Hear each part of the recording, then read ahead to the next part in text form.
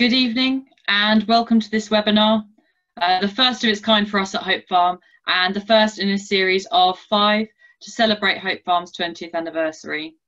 I'm really excited to welcome you all to the launch of this forum that may demonstrate some of the core principles that we have learned about and strive to demonstrate and research at Hope Farm. Having a quick look at our attendees list, it's amazing to have such a broad spread of individuals from different sectors within conservation, research and agricultural sectors, and from different places, not just in the country, but across Europe as well. We've had over 200 people registered for this event tonight alone, and we're welcoming people from Norway, Brittany and Ireland right up to Aberdeen. So thank you all for joining us. Before going into the main introduction from me, just a few housekeeping points. So the session is being recorded and will be available to view after the webinar. This will be sent to you after the event, but also will be made available on YouTube. There is a Q&A box at the bottom of your screens, and please post any questions you have throughout the presentations in the Q&A box, which will be monitored by my colleague, Sophie. We'll then answer questions once all presentations are finished, and when we come to the panel session. Please note that depending on time, we may not be able to get through all of the questions, in which case they'll be answered and put into a Q&A document after the event. Please note as well, we won't be reading out any personal info during the Q&A session. So once again, good evening, and I better introduce myself. I'm Georgie Bray, the 5th farm manager, having worked at Hope Farm for 3 years now, first as assistant farm manager before coming into this role. At Hope Farm, we're 450 acres or 180 hectares of arable farmland sitting in the south of Cambridgeshire. 20 years ago, we purchased the farm to demonstrate and research wildlife-friendly farming, setting up a baseline of monitoring for wildlife across different groups, changed management to diversify the rotation from the wheat and oilseed rape rotation to now regularly including 7 different crops in a flexible rotation. 15% of the land is managed for conservation purposes, including trials and mid-tier stewardship, and we have not used insecticides on the farm for the last 2 harvests. Research includes those both in conservation habitat management around the edge and in field, both short and mid-term. Even though I've only been here for a relatively short amount of time in Hope Farm's life, I still have known for long enough that what an extraordinary place this is. Just last week, I was walking out on the farm and saw a flock of a few hundred linnets and goldfinch diving between a hedgerow laden with berries and a winter seed mix. They were joined by 40-odd redwing and 80 starlings were moving across the field after the drill. To say Hope Farm is extraordinary is not to say that other wildlife-friendly farms aren't. Far from it, in fact. When we first purchased the farm, we were hoping to implement good and accessible wildlife-friendly farming practices designed to maximise the value per acre for us as farmers, but value for money for the taxpayer too, and for species in the UK that rely on farmland to survive. Especially in current times, which, although the remit of a conservation organisation running high productivity arable farm seems pioneering at the time, we aren't the only organisation to have done so, and we certainly aren't the only farmers to be providing a plentiful home for biodiversity either. If making these simple changes on farm increase breeding farmland birds, which are in constant decline, by 130%, and overwinter farmland birds 1,500%, imagine what a difference we could make if this happened across the landscape as a connected network of wildlife-friendly farms. Much of the demonstration work we talk about from the farm is not invented here, but it's a mixture pot of all the lessons taken from conservation, agricultural and research organisations, and from other farmers too. So although we are celebrating 20 years worth of Hope Farm in these webinars, this is celebrating 20 years worth of wildlife-friendly farming practice originating from much further afield than just the RSPB. So now to come to this webinar in particular, and why we are talking about a tried and tested solution for wildlife friendly and high productivity farming. The title might indicate to some that Hope Farm is the tried and tested and finished article in our eyes, but is very far from it. Anybody who knows the farm and us well will willingly share that although we have broadly achieved our goals of maintaining at least similar levels of profit whilst increasing levels of biodiversity, we'll know that there is so much more to achieve. There is so much more to be done before we reach our end goal of understanding and practicing perfect, sustainable, wildlife friendly and highly productive farming, if it even exists and is possible. If anybody in this webinar knows how to do all of that perfectly, then please do let us know in the Q&A box. So if we aren't the tried and tested finished article, what is?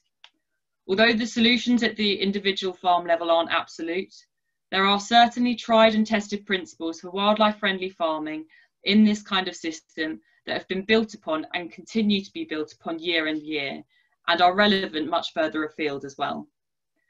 Hope Farm is a key demonstrator of those principles in providing wildlife habitats for wildlife throughout the life cycles. So that in essence is what each of our speakers tonight will be walking us through. The Farm Wildlife Partnership's 6-point plan and innovative ways that farmers are using the tried and tested principles to suit their own farms. We will then delve deeper into Butterfly Conservation's thoughts on looking after butterflies on farmland, who are one of the organisations involved in the Farm Wildlife Partnership. We'll then finish with a talk from Fair to Nature, a label that allows farmers to market their produce with the scientific backing of the exceptional value their farm has for wildlife, which again bases much of the standard on the Farm Wildlife Plan. So without further ado, I will introduce our first speaker, Richard Winspear. Richard's family roots are in market gardening and dairy farming. He studied ecology at the University of Leeds and did a research degree in woodland birds before starting work with the RSPB in '91. His RSPB career has been exclusively working with farmers, initially on the Stone Curlew project based in Wiltshire, before becoming agricultural advisor in '99. He sat on the technical group for arable options in agri-environment schemes and the Leaf Advisory Board. He has chaired the biodiversity subgroup of the Voluntary Initiative and the Environmental Land Management Group for the Campaign of the Farmed Environment. Richard instigated the Farm Wildlife Partnership in 2014, which has become a key way for us to talk about wildlife-friendly farming since. Richard will be talking more generally about the Farm Wildlife Plan to start us off. A key relevance to Hope Farm here is that we sit as an arable demonstrator site for the Farm Wildlife Plan. Of course, there is much more to Hope Farm, to farm wildlife, than examples for what we have achieved for biodiversity at Hope Farm. And with that, I'll pass on to you, Richard.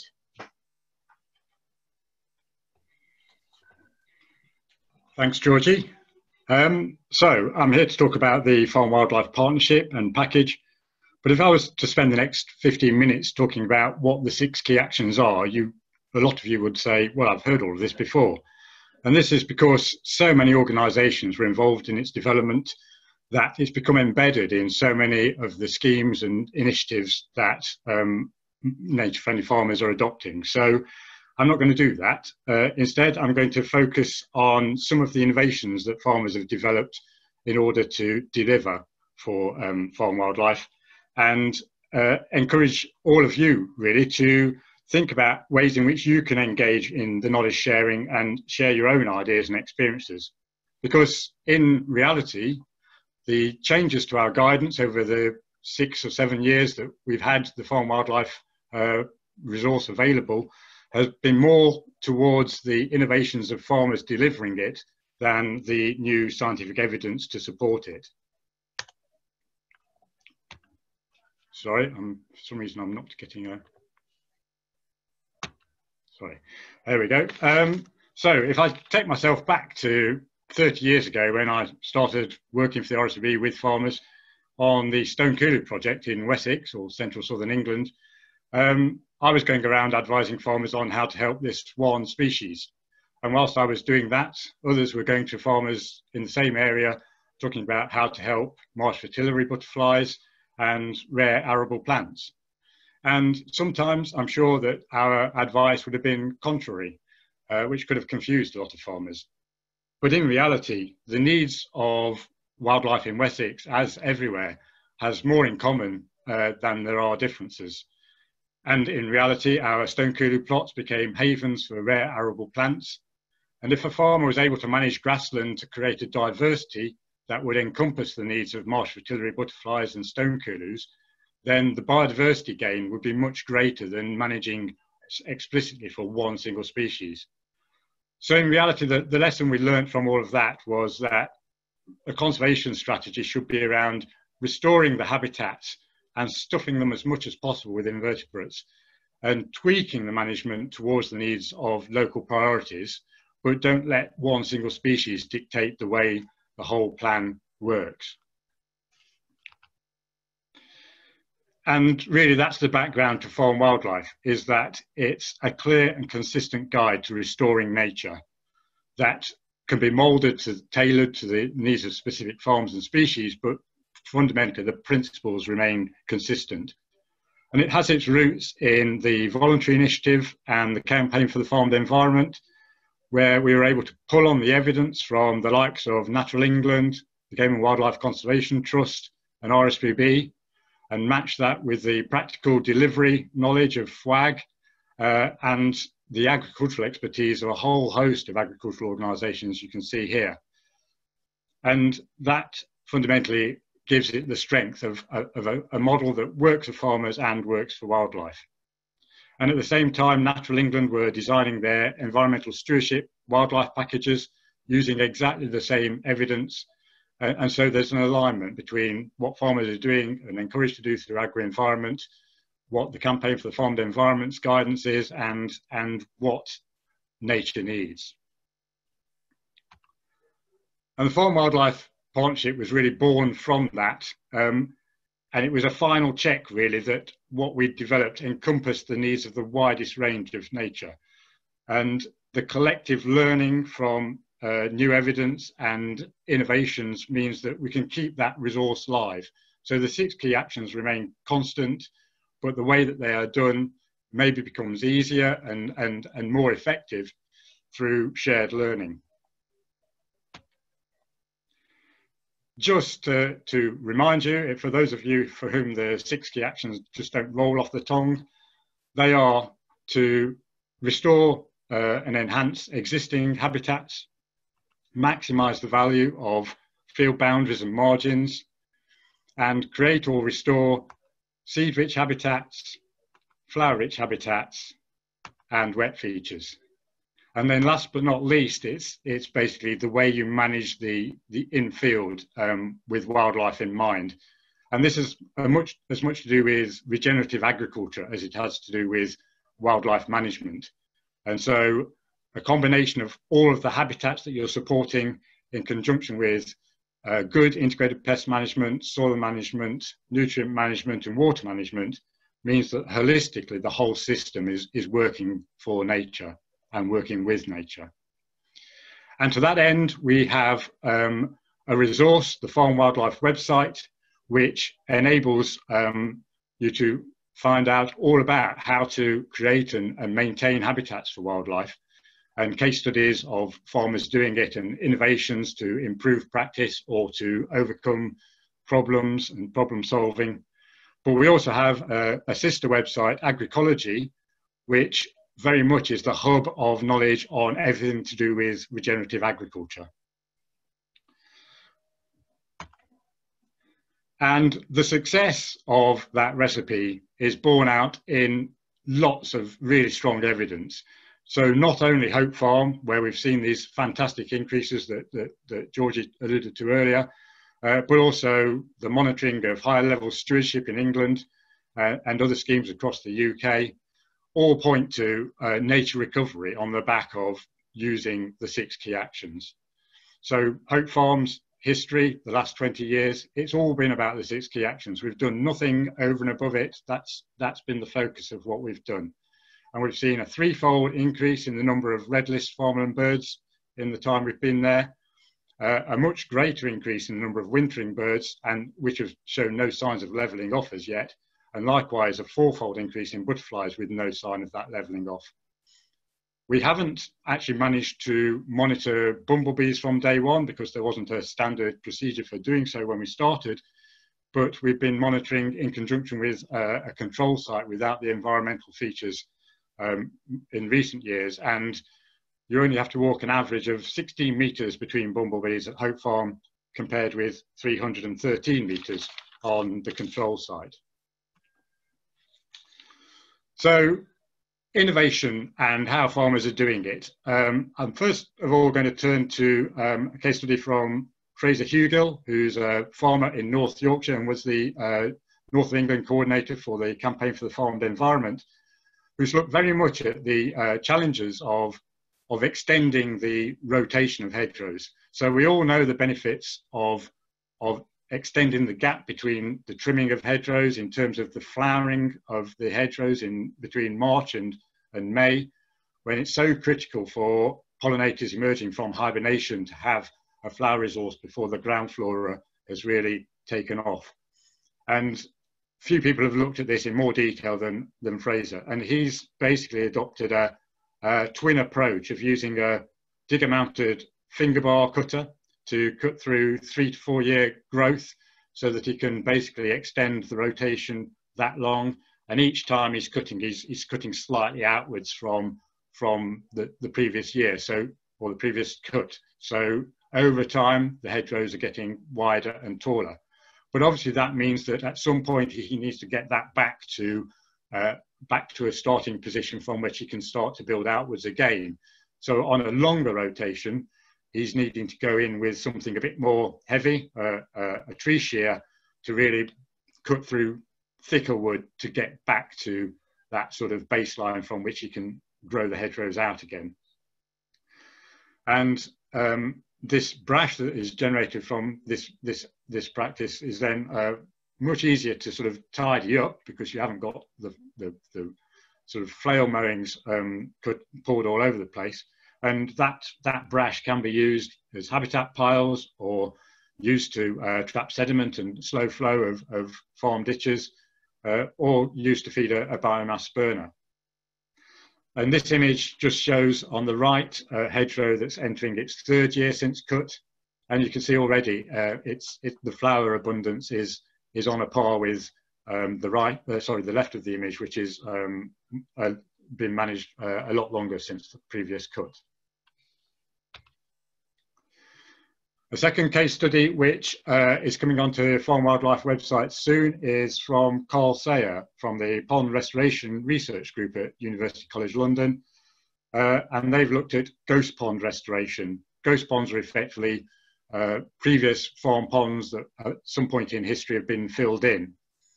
And what they've found is a remarkable speed of recovery of these wet features into something as useful and diverse as existing well-managed ponds. Basically, the sediment under the ground retains the propagation of the plant species, the ability to restore those plant species. And basically, it's just a 2-stage process of firstly locating the historic ponds and then excavating them out.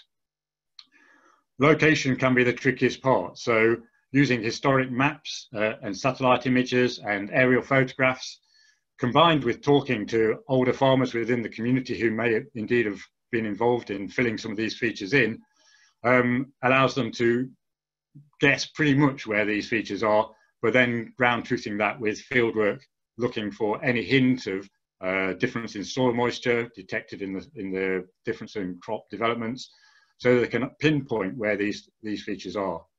And then with a digger digging 2 test trenches perpendicular across the diameter of the pond, so that you get down to that very obvious silty substrate of the historic pond, often full of plant matter and also shells of snails, which basically then gives you the clues to where the whole dimension of the pond, both width, breadth and depth, can be excavated out.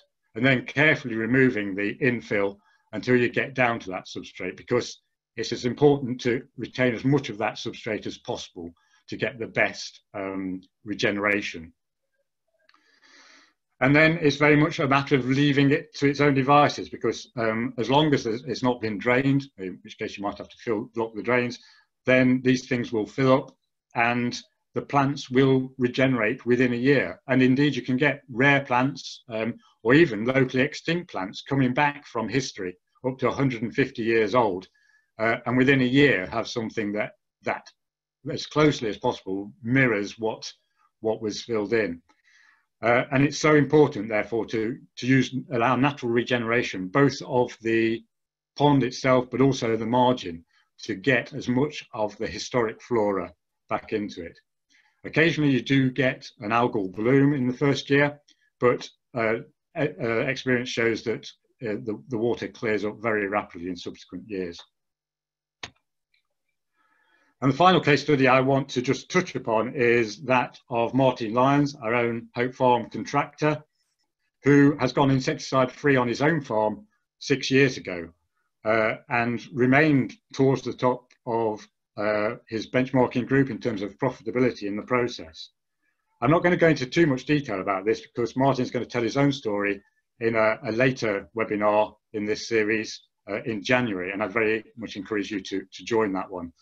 But just as a taster, Martin's journey started when he missed a black bean aphid spray window, and by the time the weather had improved sufficiently, the aphid numbers had dropped off, and he noticed that there were so many ladybirds in the field doing some of that job for him that he decided to let it lie and see what happened. And as a result, had a very good crop that showed no net loss for that crop in that year. And it got him thinking about the efficacy of insecticides, given the problems we're getting with resistance, and the harm that they could be doing to a lot of those beneficials that could be doing a lot of that work for him. And he's basically taken a different approach, which is basically to use as much of the integrated pest management techniques available to him to maximize the resilience of his system, to try and avoid using insecticides going forward. And that has allowed him from day one to build up a resilience that he's now very confident he can overcome any pest infestations that he's faced, and he just does not see pests reach economic thresholds anymore. And he's met other farmers doing the same. And it's really this collective experience that I'm really encouraging people to try and share. And that's really where I want to finish off, is that there is lots of information about farm wildlife habitat management on farmwildlife.info and on regenerative agriculture on Agricology. The website addresses on this slide, and also the Twitter accounts. And when you look through that evidence, just reflect on your own experiences of nature-friendly farming and really dig down to whether or not you've actually got little nuggets of experience or ideas or problem solving that you've done on your farm, which you think would be useful to share with others. And if there are any ways in which you think you can help other farmers to become more nature-friendly, then please do get in touch with us. If you go to the Farm Wildlife website, farmwildlife.info, there's a Contact Us tab, or you can reach us directly, farmwildlife.info/contact-us, and give us your ideas, and we will help you find a way of sharing that experience with others. And with that, I'd pass back to Georgie, and thanks very much for listening.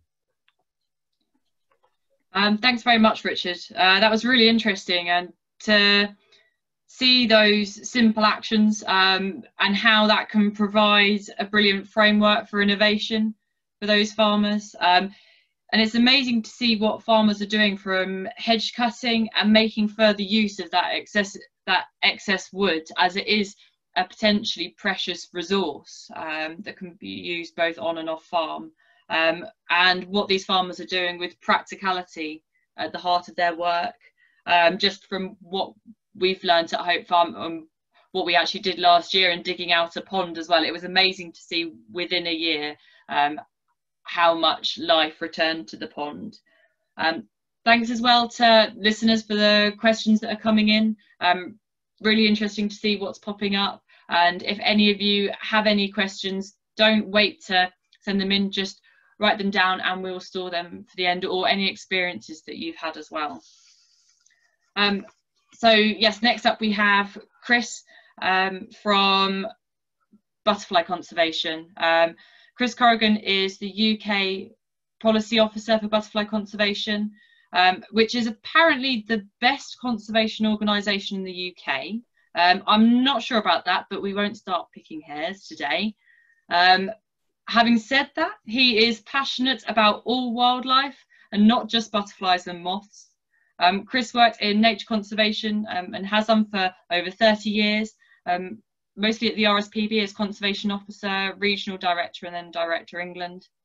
He has a strong belief that we will only reverse the declines in wildlife by working collaboratively alongside farmers and land managers and creating a policy framework which maintains livelihoods and enhances wildlife. With that, I'll introduce Chris's talk. He'll be walking through Butterfly Conservation's organisation and what they do with farmers. Farmland is an incredibly important habitat for wildlife, not least butterflies.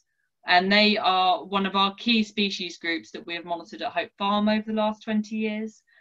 Although the change in butterfly biodiversity has been quite incredible on the farm, the changes that have been made to accommodate these species are nothing beyond what many farmers are achieving or can achieve on that on their farms. So with that, I'll hand over to you, Chris. Great, thanks very much, Georgie, and thank goodness the technology works, and thank you everybody for tuning in. So this evening, I'll give you a very brief introduction to managing farmland to benefit butterflies. We haven't got much time, but hopefully this will give you at least some food for thought and encourage you to perhaps find out more, particularly using some of the farm wildlife resources that Richard's already talked about.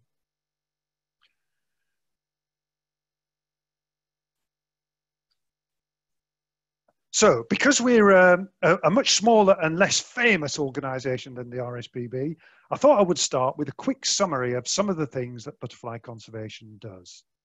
So first off, this includes on-the-ground practical experience, working with farmers and land managers to protect and enhance populations of some of our rarest and most threatened butterflies. But we also run long-term surveys and collect and analyse millions of records collected by volunteers to monitor populations and produce trends in numbers. And increasingly, we are combining this on-the-ground experience with the data and evidence to inform and influence policy. Perhaps less relevant to today's topic, but vital nonetheless, is the work we also do to engage and inspire people about butterflies and moths. After all, if people don't understand or experience butterflies, how can we expect them to care or want to protect them? So the biggest engagement project we run is the annual Big Butterfly Count. Hopefully lots of you took part this summer, but if not, watch out for it next year, because actually this again provides useful data on how populations of butterflies are faring in the wider countryside. So to start with a little bit of context, although much of this will be familiar to you, I'm sure. However, what I would like to draw out from this background is that given that roughly 2/3 of butterflies are declining, farmland is a really, really important habitat. How farms are managed has a major bearing on the overall population trends for many of the species of the UK countryside. And as well as playing an important role in its own right, providing more butterfly-friendly habitats on farms can help provide corridors and connections between surrounding fragmented habitats, which can double the value of some of the habitats that can be provided. And of course, what's welcome now is there seems to be an increasing emphasis on providing money and resources to help farmers manage land for the benefit of butterflies and other wildlife, rather than necessarily just for direct subsidies.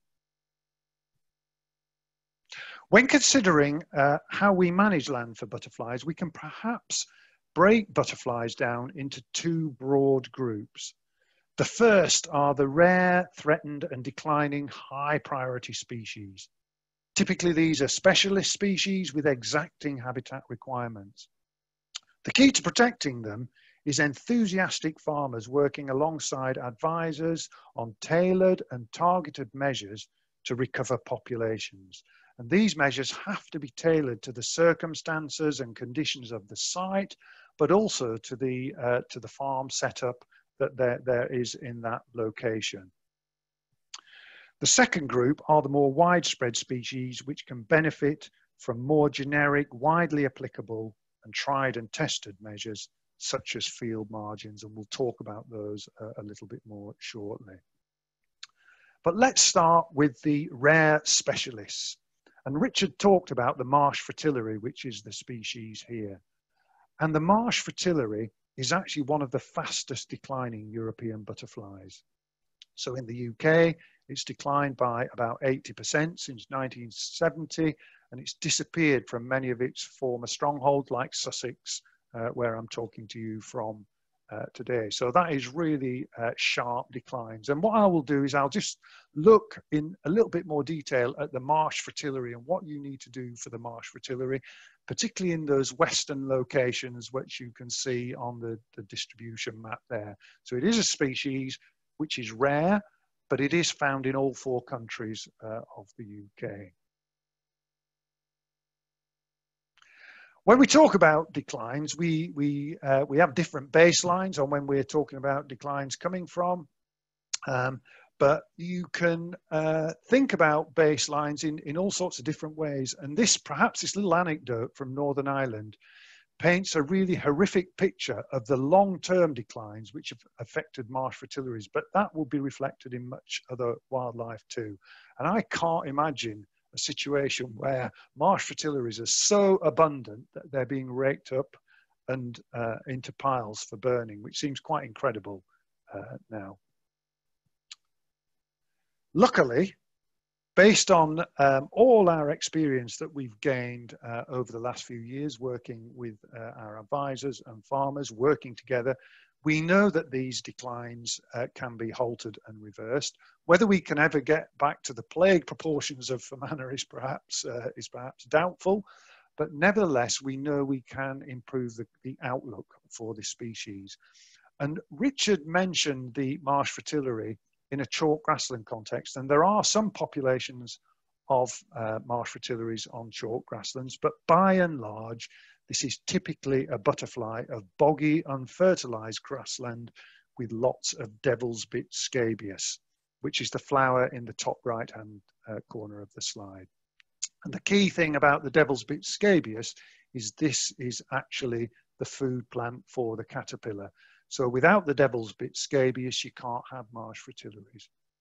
So when we talk about managing a farm for the benefit of marsh fritillaries, what we're actually starting from is making sure that land is managed for the benefit of devil's bit scabious, because if you get the devil's bit scabious, then the marsh fritillaries will follow. And the key to devil's bit scabious and maximizing devil's bit scabious is getting the management just right. And basically the extensive management that's required relies on cattle grazing at just the right levels. And those levels can be worked out by the advisors and the farmers working together to make sure that the levels are set at such a rate that you don't get undergrazing, because with undergrazing, what happens is that other plants grow up, particularly some of the more vigorous grasses and rushes, and shade out and outcompete the field scabious. But equally, overgrazing will mean that the devil's bit scabious itself gets grazed out and there's no food plant for the butterflies. So this is a really good example of farmers and experts working together to try and work out the best management arrangements for that particular piece of land to suit the butterfly.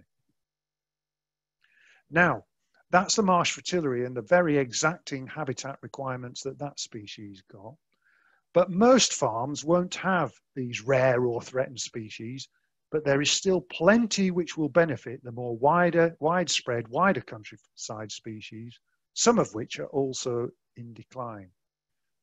So, as it's the Hope Farm 20th anniversary, I thought it would be appropriate to highlight work at the farm and what has been achieved.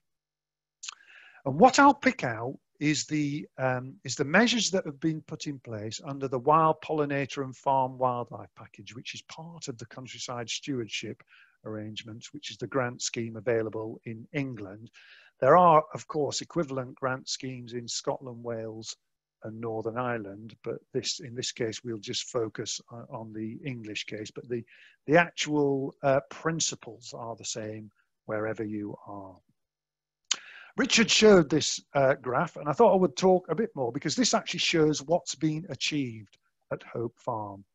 So the red line is showing what's happening in terms of butterfly numbers at Hope Farm, and the blue point is the point at which some of these more butterfly friendly measures were introduced. So the blue arrow shows 2007 as being a key date. Now you will see that there are wide fluctuations from year to year in the numbers of butterflies. So 2012 looks a particularly bad year. And indeed it was a bad year, but that's not because of the management at Hope Farm. That's because butterflies are so significantly affected by things like weather, and actually 2012 was a poor year everywhere.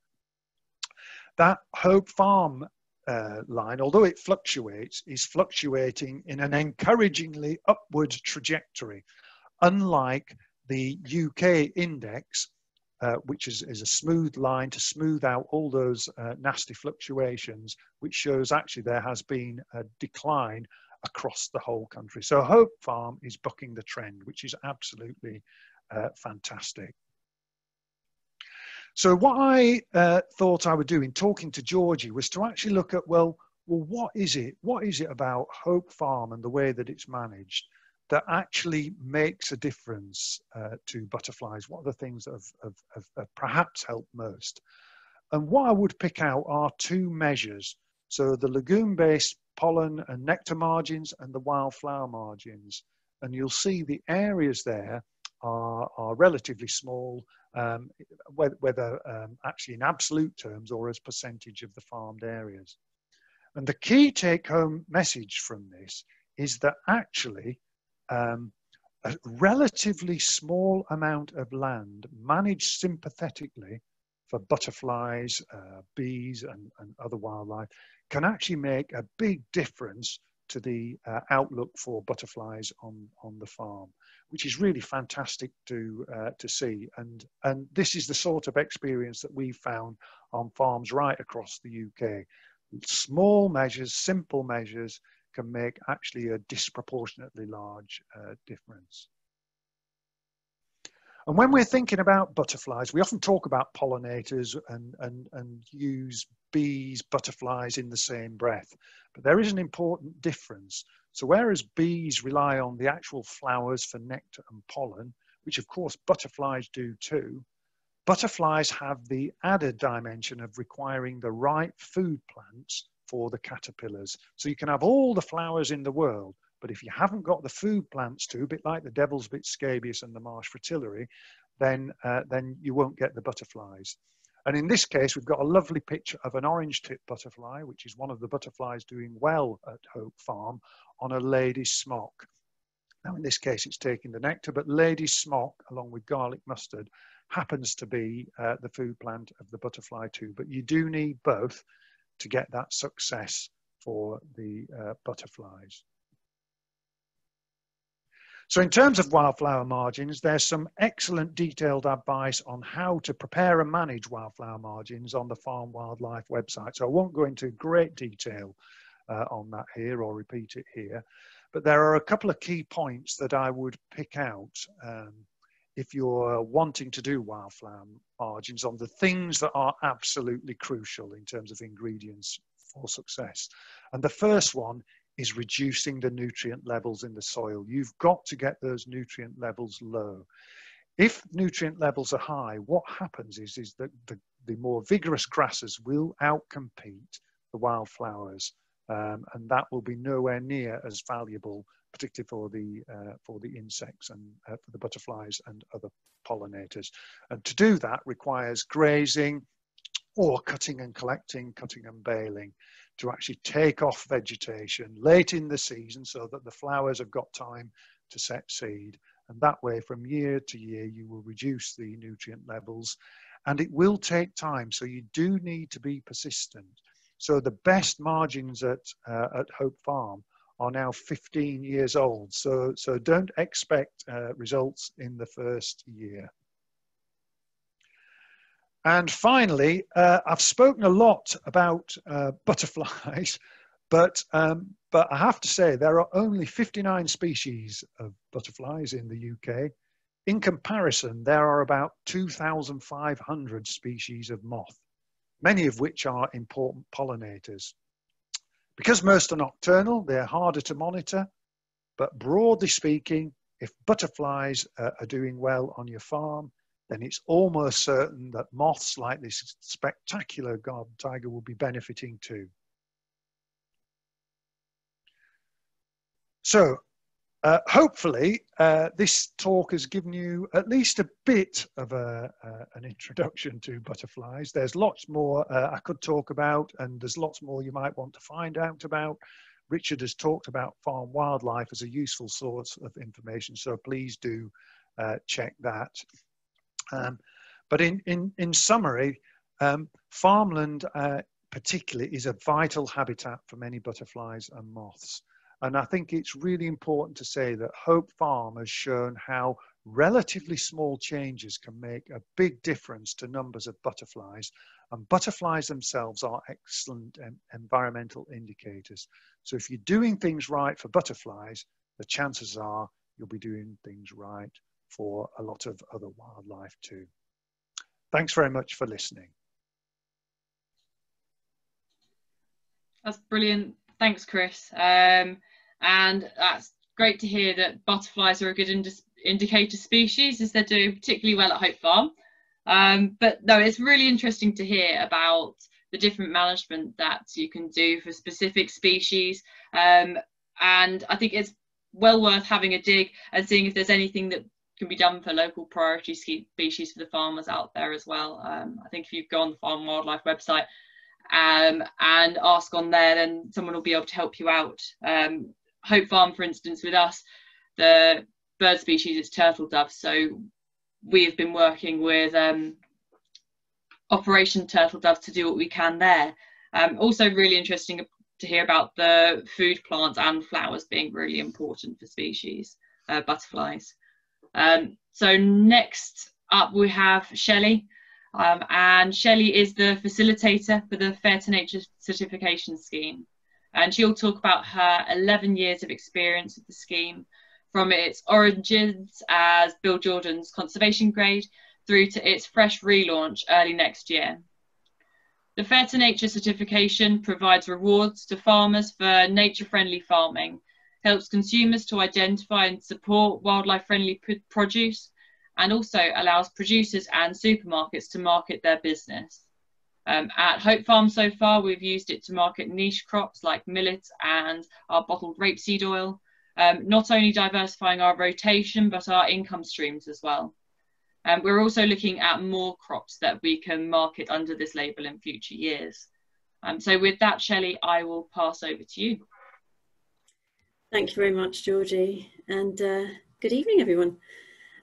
Yes, Fair to Nature. I don't know if how many of you listening will have heard of the Fair to Nature scheme. If there's some arable farmers among you, then probably you will have. But this is our current logo. It's been through quite a few iterations, but this is the current one.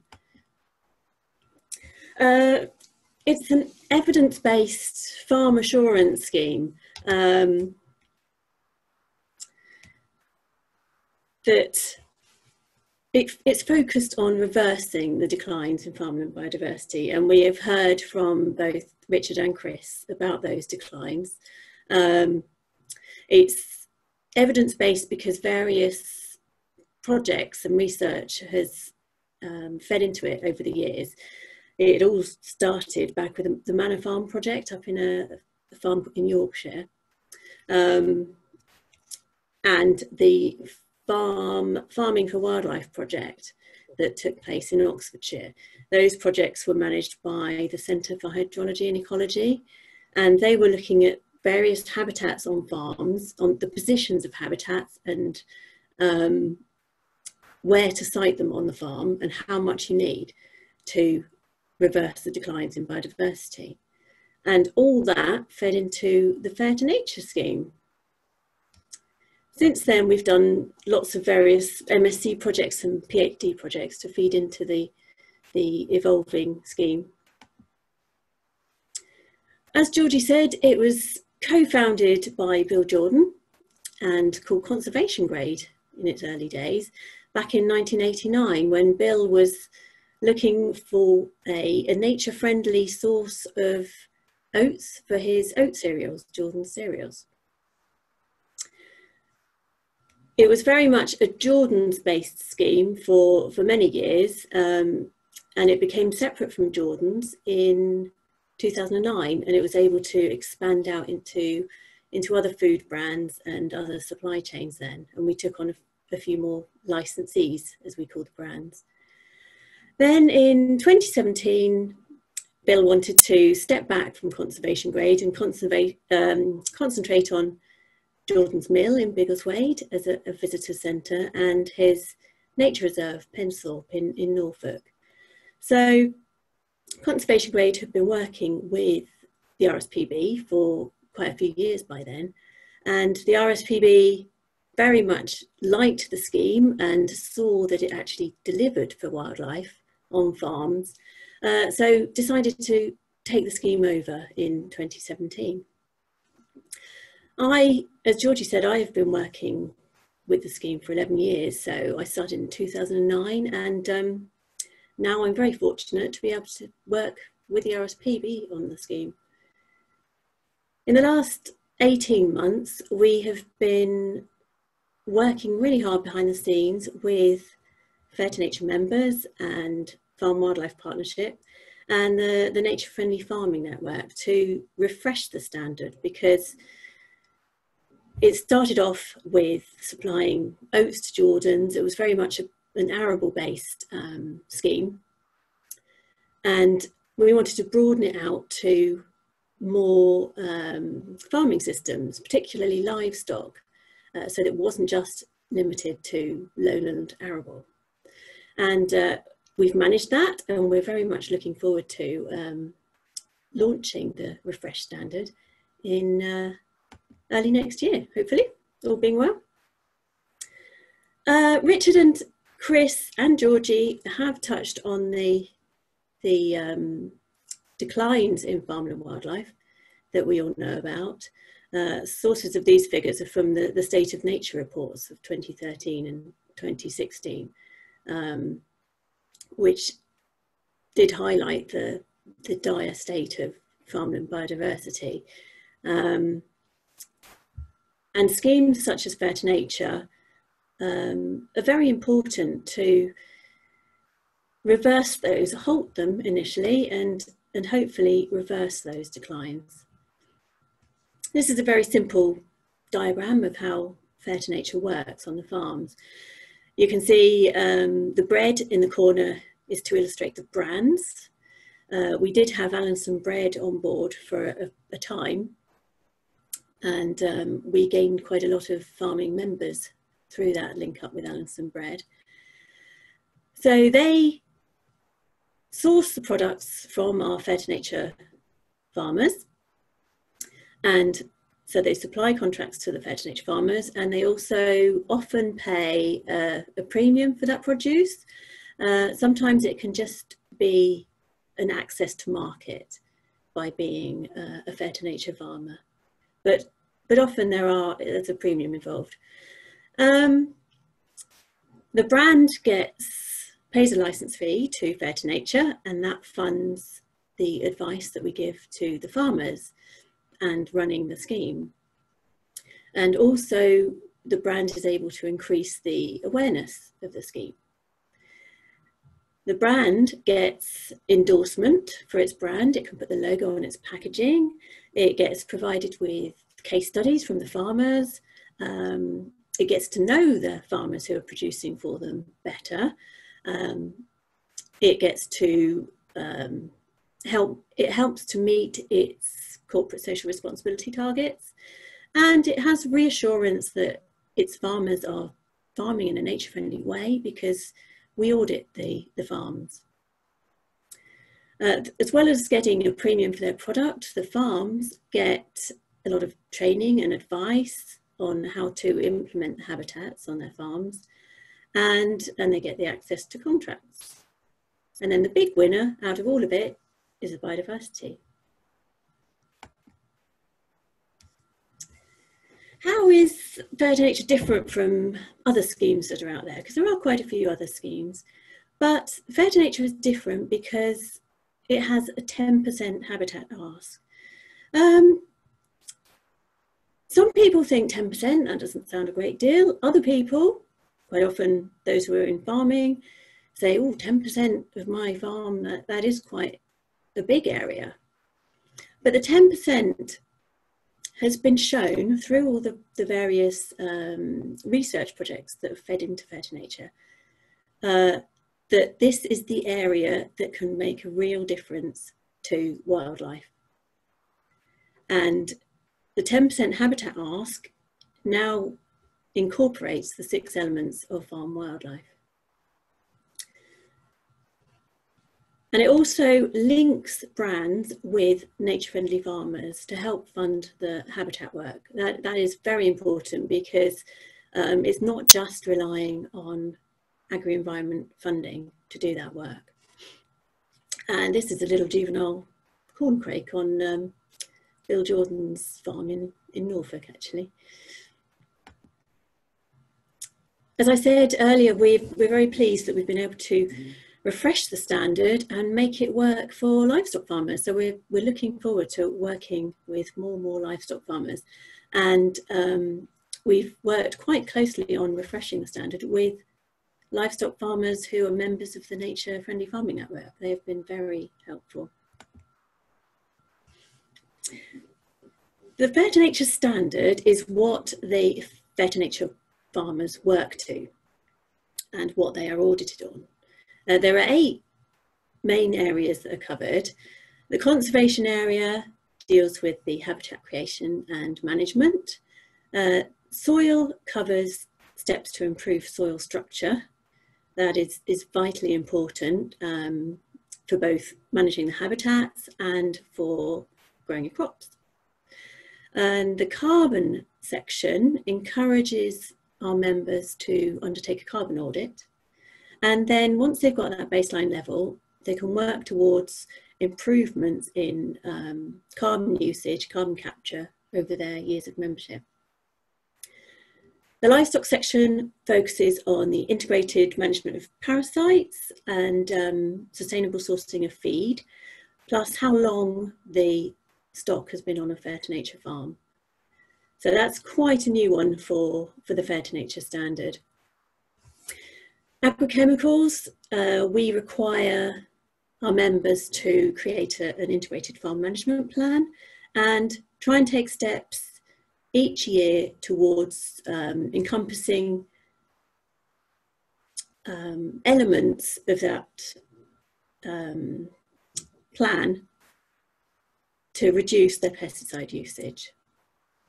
We also require the farmers to create nutrient plans and water management and pollution plans as well.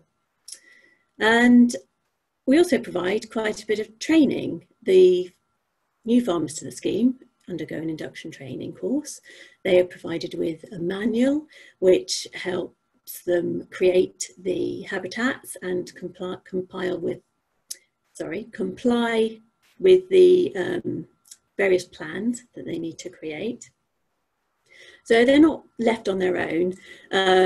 Each year they're encouraged to attend a training course as well, and advice is on the end of a line and email. And they can also exchange knowledge with each other. They're part of a club, so to speak. So let's move on to the various habitats under the Fair to Nature standard. We have wildlife-rich boundaries and margins. Most of these photos are taken, in fact all of them are taken on Fair to Nature farms. And this farmer here was encouraging this hedge to grow wider and thicker, and we had a grassy margin along the side with sown wildflowers in it. Plus along the hedge line there were some standard hedgerow trees. Vitally important for sorry, I was trying to change slide. Vitally important for linking up habitats. They're like wildlife corridors, wildlife motorways around the farm, and then hopefully linking habitats to neighbouring farms as well. This is a particularly floristic margin next to quite a wide hedge. This is on a Fair to Nature farm down in Hampshire, and it was buzzing with wildlife. And this margin here is again close to a very well managed hedge for wildlife, very floristic, and this was adjacent to a hayfield. And in fact this is Bill Jordan's farm in Norfolk. The next type of habitat is the flower-rich habitat, and we encourage wild meadow type wildflowers, so they're long-lasting, long flowering season, and we also encourage areas of legume type habitats, so vetches and clovers, shorter flowering season, but they start flowering earlier in the season. And those two habitats mean there's a very long, can be a very long flowering season on the farm, and they suit lots of different types of pollinating insects and other invertebrates. And this was a bumblebird mix actually, because it's got some Phacelia and some mustard in it. So it acted as a very good habitat for pollinators, and then over the winter months, it fed the birds. Here's another floristic habitat. This is full of oxeye daisies, and this is in Hampshire actually. And again, that was buzzing with life.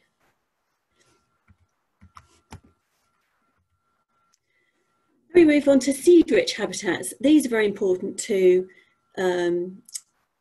feed farming birds over the hungry gap. So late winter, early spring, when other food sources have run out.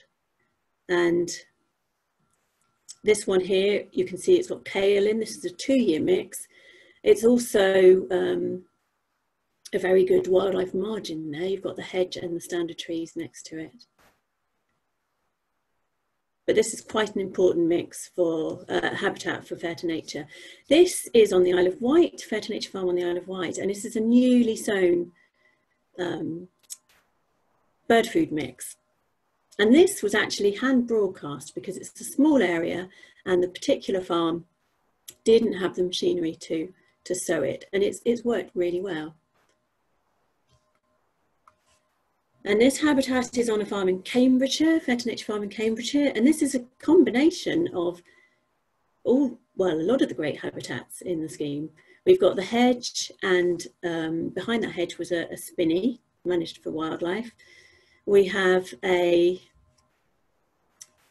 wildflower margin, very floristic for the pollinators, and then next to that, between that and the crop, we have a bird food margin, bird food strip. So that is covering a plethora of wildlife. And then as part of farm wildlife, one of the 6 key actions is to have some wet features on your land. We know that wet features are very important to lots of different wildlife, and during lockdown I have noticed, particularly on social media, that the big thing is putting ponds in your garden. People have been using lockdown to dig ponds in their garden, and they've been astounded by the wildlife that has visited their ponds. And there's a particularly good farm on the Cambridgeshire Fens, a Fair to Nature farm again, and they've dug some wader scrapes, and here is an oyster catcher enjoying itself in the wader scrapes. I've seen golden plover and all sorts of birds on that habitat. It's fantastic. So we do also allow things like cover crops, overwintered stubbles, to count towards the habitat, but they have a conversion factor because they don't provide as much food source for pollinators and bird life as some of the other habitats. So there is a conversion factor available for them, and that is all in the training manual we provide. And we will also count native woodland that has been established in the last 20 years and is managed well for wildlife. Shelley? Yes. Hello. Was just wanting to say that we've got a little bit of time left for Q&A. Are you near the end of your presentation? I am quite near, yes. Okay. Have I run over a bit? A little bit. I just wanted to say that we do have time to, we have an extra 15 minutes bolted on, so we will be running the webinar until 7:45, and there will still be time for the questions to be answered. Brilliant. Okay then, thank you. So yeah, we have in Fair to Nature we have two levels of membership. We have the foundation membership, and where you can join and then you can work up towards full membership. And when you get to full membership, if you have all the habitats in place at the start, you can go straight into full membership. But then you can choose to supply our brands, our Fair to Nature brands, and undergo an audit. So what are the benefits to farmers? Well, as I've said, you can get a premium price, often get a premium price for your produce and access to markets.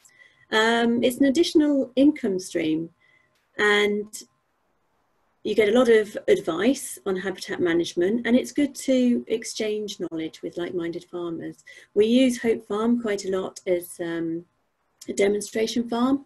Hope Farm joined Fair to Nature in 2015. Here are some of the brands that are currently with us. We're quite big in the bird food sector at the moment, so all the RSPB bird food, where possible, we don't currently accredit peanuts, but where possible is sourced on Fair to Nature farms, and Hope Farm itself produces a rapeseed oil that is Fair to Nature accredited. Here are some of the benefits to the brands. It could be an access to a nature-friendly supply chain. It can help them meet their corporate social responsibility targets. Is a way to differentiate themselves. And it also provides them with a lot of good news stories and case studies that they can use in their PR and marketing. So finally come to the last slide, and if you do want to get in touch and find out more about Fair to Nature, we have a website, fairtonature.org. We're on Facebook and Twitter, and you're very welcome to send me an email if you want any more information. So thank you very much for listening. Brilliant, thanks for that, Shelley. And I hope that's just given you a whiz round of the different, well, the amazing habitats that these farmers that are part of Fair to Nature are putting in place, and I'm really excited to see that relaunch at the beginning of the year, and this really being rolled out on a much bigger scale. So it's brilliant to see this whole stream of questions that we've got going in, and we will do our best to get through as many as possible. I will not delay any further, but to welcome the rest of the panelists back into view, and Sophie, if you would like to fire away with the first questions, please, and we will get going. Yeah, so the first question we've got here is the farming at Hope Farm completely organic? Thanks very much for that question, and that is a simple one to answer. I'll take that on. The farming is not organic, and we chose that for the reason that we want to be as relevant to as many farmers as possible and make the things that we do as accessible as possible. Having said that, we do take a lot of lessons from the organic farmers. So yeah, that's this in a nutshell, really, in case there's anything else anybody else would like to add.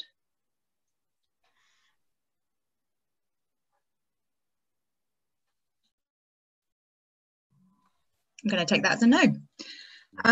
Okay, so we've then got a couple of questions come in about how do you work out where there used to be a historic pond or a ghost pond? Gran, thank you very much for that question, and I think I'll pass that one over to Richard.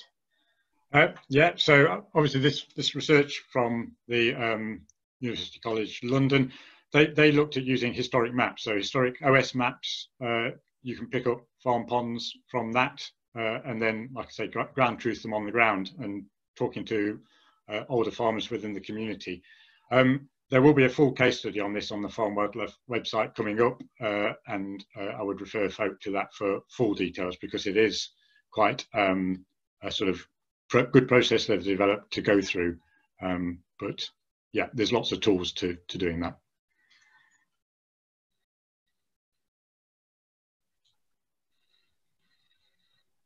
Thank you for that, Richard. Sophie, if we could have the next question, please. Yeah, so the next one is, what are Richard and Georgie's thoughts on the most effective methods for replacing herbicides to control thistles, ragwort, blackgrass, etc.? Again, thank you, a very good question.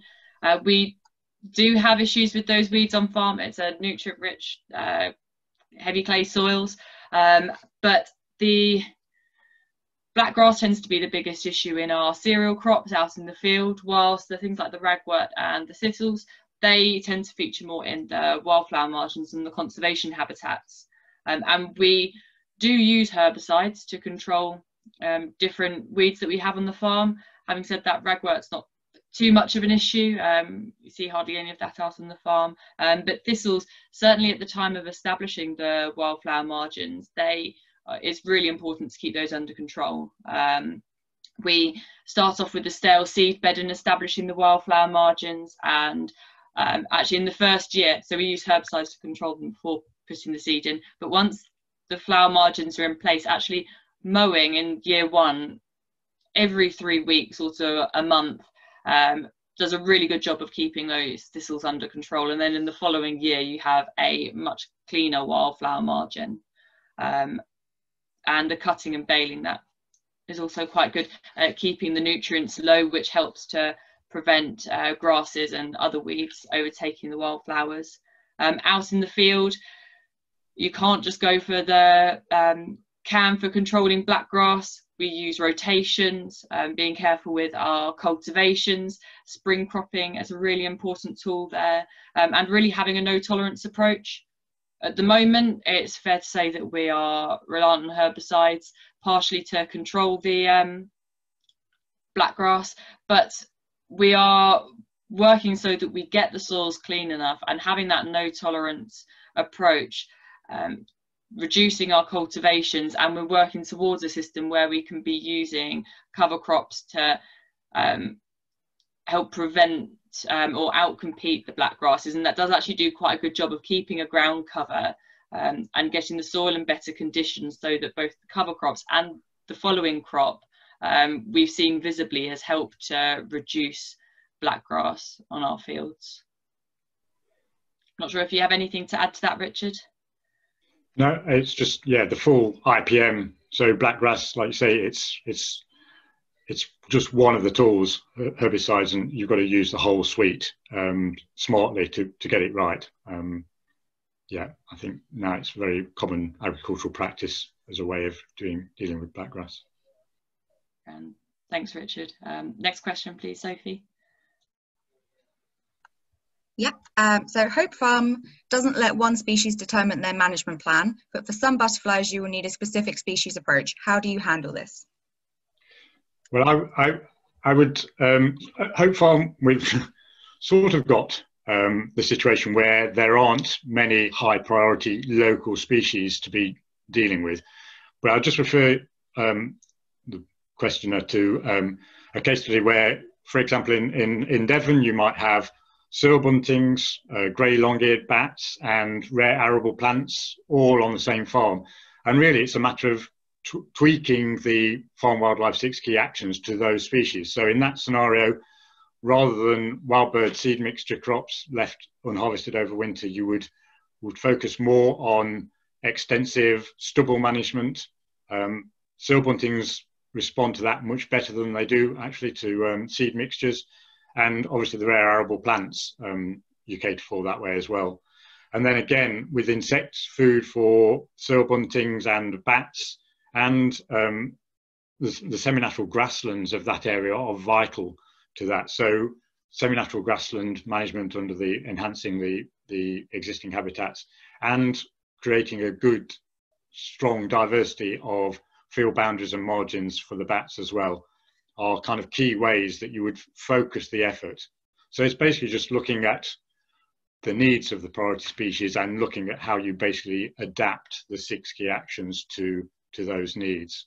And normally the needs of priority species, they're very much in alignment because they're in the same farm landscape for a reason. They are benefiting from a kind of management that, at least historically, has been supporting them for centuries. Yeah, thanks very much for that, Richard. Do you want me to add to that, Georgie? Just very briefly. Thanks for the question. I think that's really good. In most cases, as Richard's outlined, there isn't conflicts, and Hope Farm, in a way, is fortunate because it doesn't have any of those super rare fussy butterflies that require specific things. But you can, on occasion, come into some conflicts. So if I looked at an example, but they're rare. So if I looked at chalk grassland, for example, which is a very fragmented habitat, and there are a range of those specialist rare and threatened species on chalk grasslands. Some species like really tightly grazed chalk grasslands with no scrub, so things like the Adonis blue. So some other species like much longer swards with scrub, so things like the Duke of Burgundy. So if you applied a one-size-fits-all approach to your management of chalk grasslands, you'd do really well for one species, but another species would really suffer. So the key thing there is being very clear what species you're focusing on for that particular patch, and tailoring your management then according to that species that occurs there. Grand, thanks for that, Chris. I think we have time for one or perhaps two more questions. So Sophie, choose wisely, and of course, yeah, the rest will be answered, but we'll send them over in a document to you. Yeah, so the next one is, how many brands are in the Fair to Nature scheme currently? Pass that over to you, Shelley. Well, we currently have I've just got to count them up in my mind. We currently have 5 brands in the scheme currently. There are quite a few that are bird food related and take crops like millet from Hope Farm and wheat and all the different bird seeds that go into bird food like canary seed. And then we have some brands that are farm-based ones like Lordington Lavender or Honey Chop Horse Feed. They use Fair to Nature crops on their land and sell direct to customers from the farm. And we have Alison Flour who take Fair to Nature wheat and use that in 2 of their lines of flour. Thank you very much, Shelley. The last question, Sophie. Yeah, so, oh, I've lost my question, sorry. What weighting value do you put on winter stubble and cover crops in Fair to Nature, and is that value dependent on the species mix of the cover crop? I'll pass that over to you, Shelley, and Richard. I believe you had some input into the standard as well. I think Richard would be best to answer this one. To be honest, in terms of a weighting, so we do have conversion factors for some habitats. So, for example, we know that 5 hectares of stubble in terms of a seed resource for farmland birds equates to 1 hectare of wild bird seed mix. So whilst we have 10% of land managed for nature, if it's actually retaining stubbles rather than creating seed-rich habitats that you leave over winter and don't harvest, then you would need a larger area. So yeah, in that example, we would have, yeah, you want 5 hectares of stubble to equate to 1 hectare of habitat. But farmers that retain, use spring crops and retain stubbles generally do those on a larger scale than they have field margins habitats anyway, so it fits in with the system. Grand. Thank you very much for that. And thank you from me to the speakers for your brilliant talks that you've had, for Sophie, who's been saying out the questions, and also Sophie from the events team, who's been behind the scenes as well. And yeah, thanks to all your listeners. And please do take a look as well, just as a final one from me, at our future webinars that we have lined up for the rest of the series. We now have links and dates for a whole series from insecticide-free soils, cover crops, looking at future funding as well, and ecological intensification. So some really exciting topics. And yeah, please do join us again, and thank you very much. Good night.